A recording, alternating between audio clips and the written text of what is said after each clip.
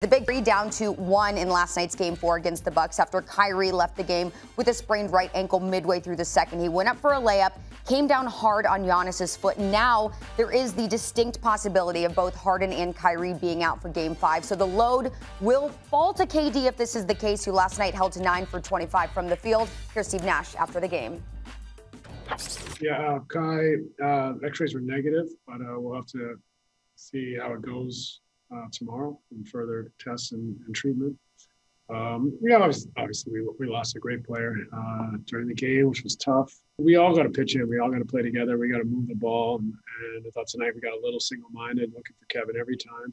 Puts a little bit too much pressure on him. It makes us a little more predictable, I thought, which puts a lot of burden on him. All right, final score last night, 107-96. Freddie, we'll start with you here. Can Durant win a game without the other two members of the Big Three? I don't believe so, because you look at that starting five that he has. This is the worst starting five in a playoff game that Kevin Durant has ever been a part of. I mean, think about this. This may be the worst starting five that Kevin Durant's ever been a part of since his first year in Seattle. When you take out a Kyrie Irving and a James Harden, we don't know, even if Kyrie Irving plays in Game 5, what kind of compromise situation is he going to be in, because a lot of his games is based on movement. He's got to have that movement, that great handle, that great dribble. And now you have to have Joe Harris and Blake Griffin play out of their minds. I'm not buying that from that standpoint. Unless Kevin Durant scores 81 like a Kobe Bryant did not too long ago, that's the only way that I believe that he'll be able to do that and win a game without those two guys. You're expecting guys who know their roles to go above their roles, and it's great, as Kevin Durant is. Now he's got to be a playmaker, facilitator, leader. Well, we've wondered about that with Kevin Durant, at least I have, from the standpoint of that you don't have to worry about being a leader on the basketball team, because that's why he went to the Brooklyn Nets and why he was suited for that role to be with this team and letting somebody else do that. Well, now that has to fall on him, and he has to do with the guys that I mentioned when it comes to guys that have to play above their roles. So as great as he is, unless he scores like 81 points, I don't believe he can win one game without Kyrie Irving and also James Harden. Who knows, we're going to see those two guys for the rest of this series against the Milwaukee Bucks. You don't think KD can get a single game, Freddie? While No. 81, I know, is a bit of hyperbole, right? Sure. In theory, KD does have the skill set that would allow him to do that. Here's what I think is different from compared to some of those teams that maybe didn't have as stout a supporting cast as we've seen KD be a part of in Golden State, or even Oklahoma City if you want to go that far back. KD has grown tremendously, right? I think he is a better basketball player than he was when he got into the league. I think he understands the magnitude of the moment.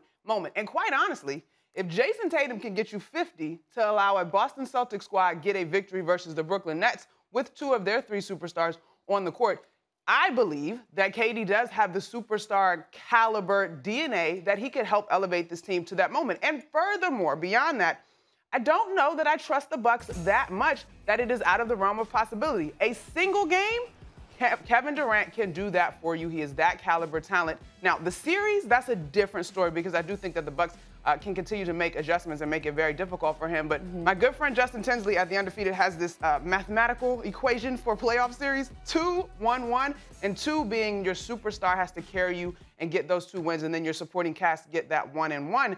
If Kawhi Leonard can do it for the Clippers, I think Kevin Durant can get it done for the Brooklyn Nets. Not that it's an easy task, but one game, I think KD can give me that. I'm going to use these numbers.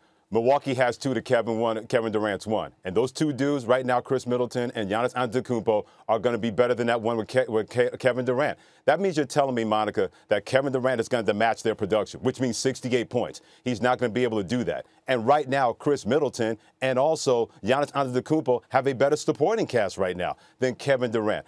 I'm not trusting that Joe Harris, who's been one for the series so far from the three-point line, is also going to find that touch, especially when everybody's going to load up on Kevin Durant and you're going to have the ability to make shots. And Joe Harris has shown so far in this series that he can't shake loose from that defense. And even when he was been wide open like he was in Game 3, he was not able to knock down shots. Those two guys right now, Giannis Antetokounmpo and Chris Middleton, are not going to face the defensive pressure from the Brooklyn Nets the way that Kevin Durant is going to face from the Milwaukee Bucks defense. Because I know if I'm Milwaukee, if I'm Mike Budenholzer, I'm loading up my defense saying, Kevin, you're not going to do anything. We're going to double and triple team you, which means that Blake Griffin will have to go back into the hot tub time machine and be Blake Griffin when he won the slam dunk competition. And then Joe Harris is going to have to win the three-point shooting contest running away.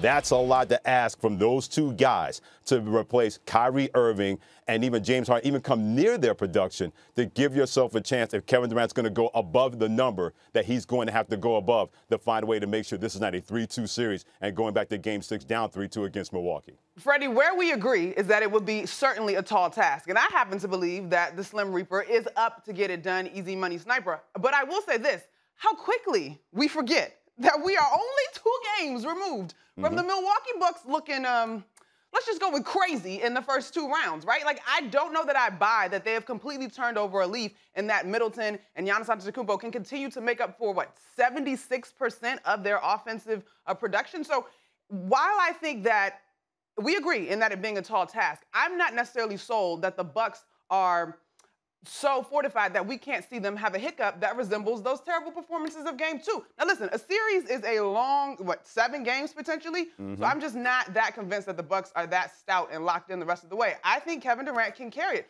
Shooters got to shoot to make shots, and shooters have to shoot to get hot. And so for me, Joe Harris, Landry Shamet, Jeff Green obviously back on the floor in the most recent game for the first time in a long time.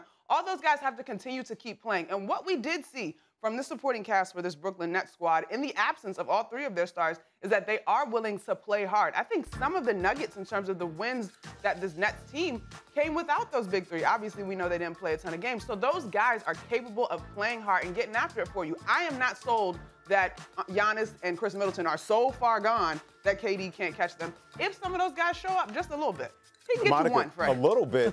They don't have to show up a little bit. You're right. They're going to play hard. They better produce hard. It's not about playing hard. You're supposed to be playing hard at this point. But producing hard, that's asking a lot from the people you just mentioned, whether it's Mike Jones, whether it's Landry Shamet, whether it's all those guys. Now you're asking them to go above and beyond what they've been able to do in what could be an elimination game for the Brooklyn Nets. Because if they don't win Game 5, they're not winning Game 6 in Milwaukee. This series is going to be over, and the Milwaukee Bucks are going to be on their way to the Eastern Conference Finals.